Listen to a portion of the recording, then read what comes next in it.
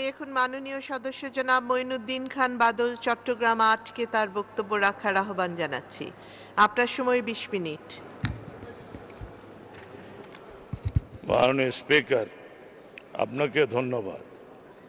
আমার বক্তব্যের শুরুতেই আমি কসোভোকে স্বীকৃতি দেওয়ার কারণে বাংলাদেশের মাননীয় প্রধানমন্ত্রীকে ধন্যবাদ জানাই।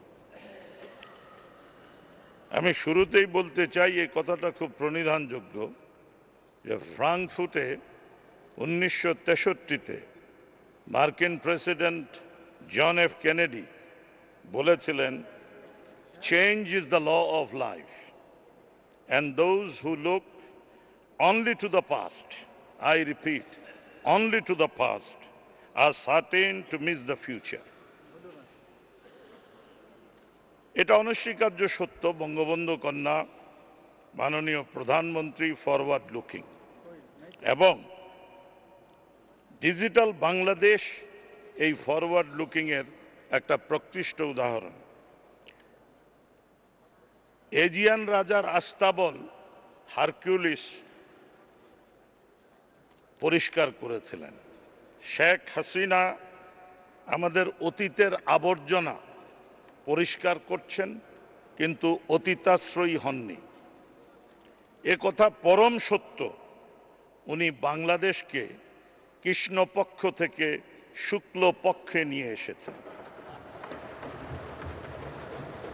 তারপরও কথা উঠেছে যে বাংলাদেশের রুল অফ ল অনুপস্থিত। হিউম্যান রাইট ওয়াচের সূচনা বক্তব্যে কেনেথ রথ তিনি বলেন, শুধু বাংলাদেশের নাম নিয়ে নয়, অনেক দেশে কর্তৃত্বপরায়ণ, লোকরঞ্জনবাদী নতুন প্রজন্ম মানবাধিকার সংরক্ষণের ধারণা বদলে দিতে চাচ্ছে। এটা ওনারা বলছেন আমাদের কনস্টিটিউশনাল বডিগুলো দুর্বল, কোনো কোনো ক্ষেত্রে একপেশে। তারা আমাদেরকে সবক দেন যে বাংলাদেশে ইনক্লুসিভ পলিটিক্স অনুপস্থিত। আমেরিকান পিআইইউর একটা জরিপ আছে, সে জরিপ আছে বাংলাদেশের ৬৫ জন মানুষ উচ্চ মাত্রায় রাজনীতিতে সক্রিয়, ২৯ জন মানুষ মধ্যম মাত্রায় রাজনীতিতে সক্রিয়। এবং এই সক্রিয়তার ব্যাপারে কৃষ্ণকুমারী বান্নিকাট বলেন, বাংলাদেশের মতো এমন রাজনীতিতে আচ্ছন্ন দেশ আমি আর কখনো দেখিনি। আমরা জানি জনগণ রাজনীতি সচেতন হলে সাধারণভাবে কোনো দেশে অপশাসন বা দুঃশাসন সুবিধা করতে পারে না। কিন্তু এর পরপরই তারা প্রশ্ন করেন, প্রথমে ওই কথাটি বলেন, তারপরেই তারা প্রশ্ন করেন যে দেশের মানুষ এই হারে রাজনীতি সচেতন বা রাজনীতিতে সক্রিয়, তারা এখন কিভাবে সময় পার করছে? তারা কি সবাই রাজনীতিতে আগ্রহ হারিয়েছে? ৩ বছরেই কি পরিস্থিতি পাল্টে গেছে? আবার সেটার উপর ভিত্তি করে বান্নিকাট বলেন, Bangladesh is a priority nation for is and আল কায়দা। বান্নিকাটকে বলবো, বাংলাদেশের ইসলামের ইতিহাস যদি ওনার পড়া থাকতেন তাহলে উনি বলতে পারতেন না Bangladesh is a priority centre for is and আল কায়দা। আমরা ইসলামের যেই ধারণার অনুসারী বাংলাদেশ, সেই ধারণায় ওই সালাফিদের নেতৃত্বে সংগঠিত যে উৎকট কাণ্ড কারখানা মধ্যপ্রাচ্যে হচ্ছে, আমরা তার অংশীদার নই। একইভাবে আমি বান্নিকাটকে স্মরণ করিয়ে দিতে চাই, বাংলাদেশের মানুষ কখনো জীবনে কালেকটিভ স্টুপিডিটিতে ভুগেনি। আই রিপিট, বাংলাদেশের মানুষ তার সমস্ত জীবনে কালেকটিভ স্টুপিডিটিতে ভুগেনি। তার দেশ ভুগেছে, যার প্রকৃষ্ট প্রমাণ মিস্টার ট্রাম্প। ওনারা এই যে প্রশ্নটি করেছেন, মানুষের ৩ বছরে সবকিছু পাল্টে গেল, বান্নিকাটকে বলবো কার্ল মার্কস পড়ুন। কার্ল মার্কসে আছে, যাপিত জীবন মানুষের মন মানসিকতা মনন তৈরি করে। বাংলাদেশের বদলে যাওয়া মানুষ উন্নয়নের রথে উঠতে চায়, স্লোগান সর্বস্ব হঠকারী রাজনীতির বাহন হতে চায় না। এটা যদি উনি বুঝতেন তাহলে এখন মানুষ হঠাৎ চুপ করে গেল কেন, এই প্রশ্নের সদুত্তর তিনি নিজেই পেতেন।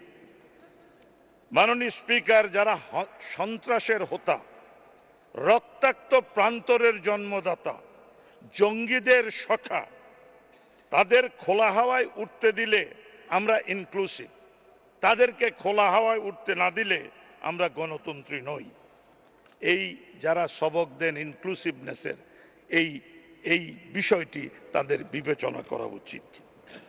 সময় থাকলে ওনারা যে প্রশ্নগুলো করছেন এগুলোর প্রত্যেকটির বিশদ ব্যাখ্যা করা যেত, সারা বিশ্বে কি ঘটছে তার সাথে তুলনামূলক আলোচনায় যেতে পারতাম। আমি সময় চাইও না, সে কারণে আমি এই প্রসঙ্গে এতটুকুই থাকতে চাই।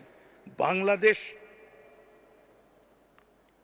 আমি এ প্রশ্নগুলোর বিস্তারিত উত্তর দিতাম, কিন্তু এই মুহূর্তে এতটুকু থাকতে চাই যে আমাদের সম্পর্কে মন্তব্য করার পূর্বে মিস বান্নিকাট, আমাদের রাজনীতিতে এত বিটারনেস কেন?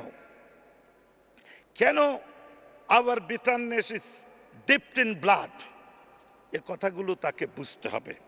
আমার জাতির জন্ম যাত্রা বুঝতে হবে এবং তাকে এটাও খেয়াল করতে হবে, এ বিটারনেস এই জাতিতে যতক্ষণ পর্যন্ত থাকবে, জাতির জন্ম যাত্রা সম্পর্কে যতক্ষণ বিভ্রান্তি থাকবে, বিভ্রান্তি ছড়াবার উন্মাদ প্রচেষ্টা থাকবে, ততক্ষণ পর্যন্ত শক্ত হাতেই দেশ শাসন করতে হবে।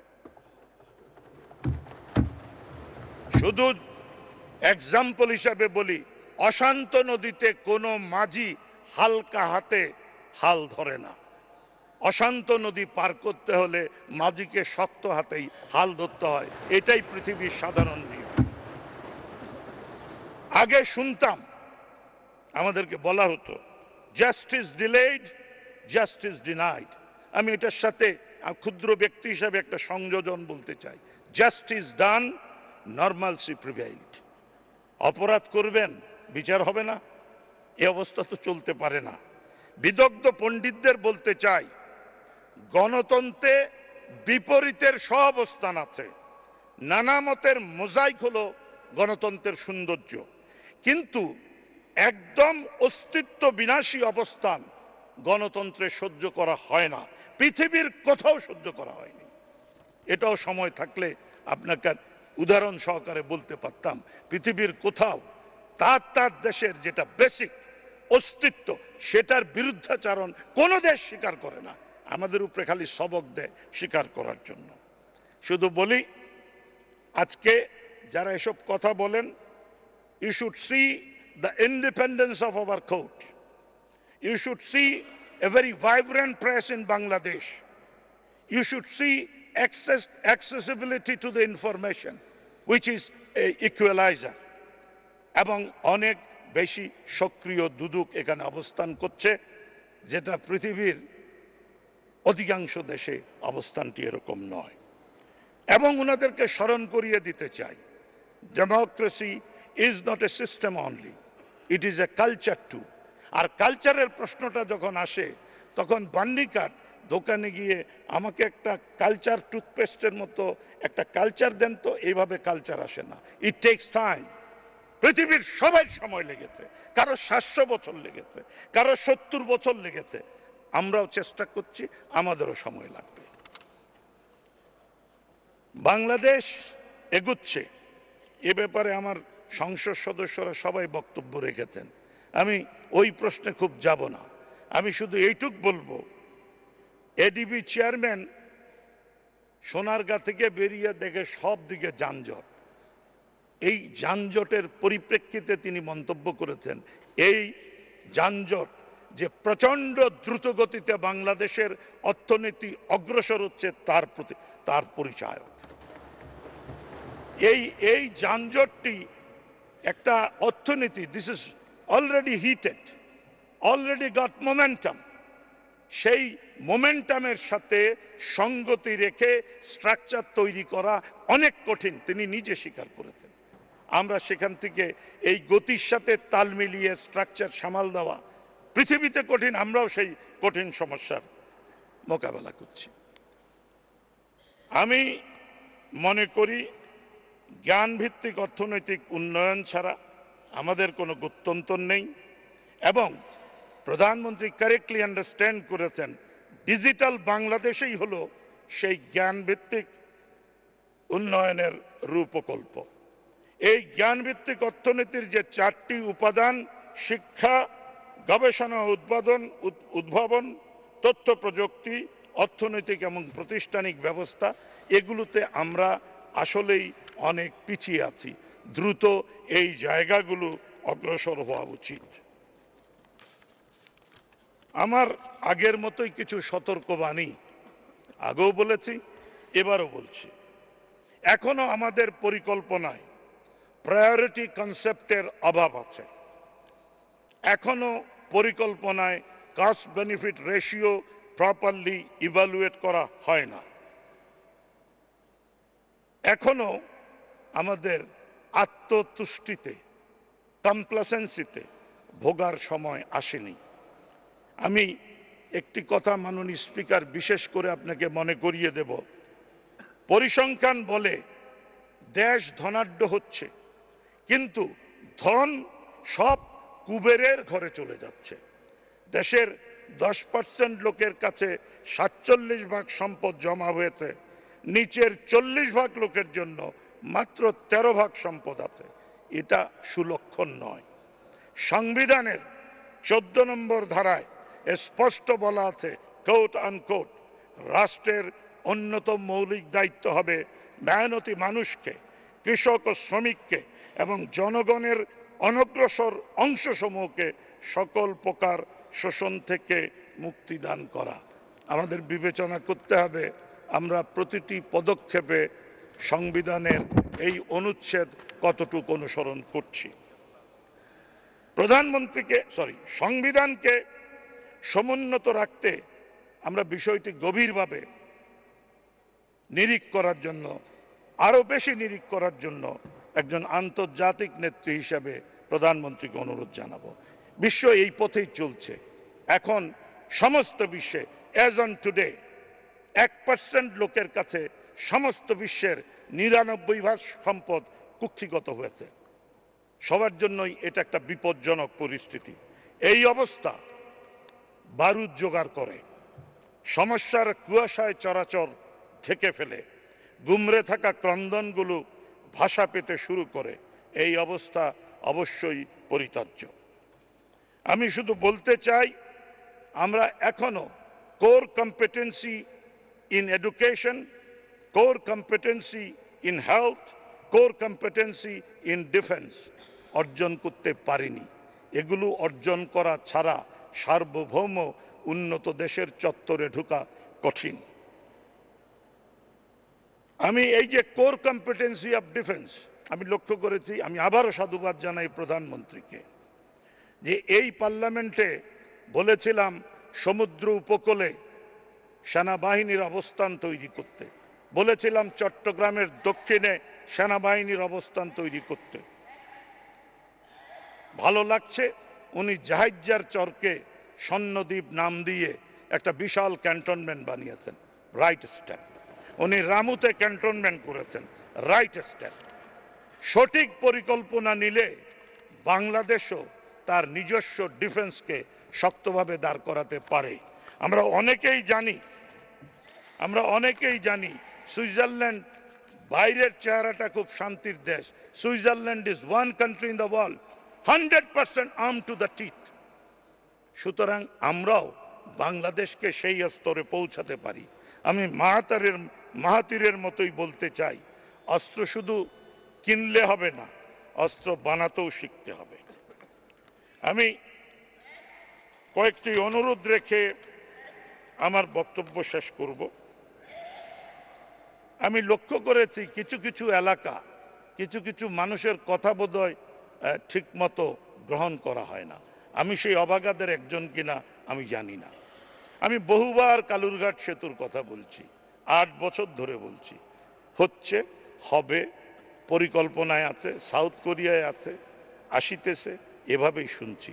কিন্তু এই প্রধানমন্ত্রীর অন্যতম প্রধান একটা থ্রাস্ট সেক্টরের বিষয় কক্সবাজার পর্যন্ত রেল লাইন, যেটা জাতীয় উৎপাদনে জিডিপিতে প্রায় 1% অ্যাড করে দিতে পারে। সেটার জন্য কালুরঘাট বিষয় একটা অতি আবশ্যকীয় বিষয়। না হওয়ার কারণে এতবার জনগণের কাছে বলছি, এখন জনগণ আর কিছু বিশ্বাস করতে চায় না। দয়া করে 1000 কোটি টাকার এই ব্রিজটি, বাংলাদেশ ইজ রিচ এনাফ, কিচ্ছু লাগে না, 1000 কোটি টাকার ব্রিজটি একটু দ্রুততার সাথে সম্পন্ন করলে আমাদের ভালো হয়।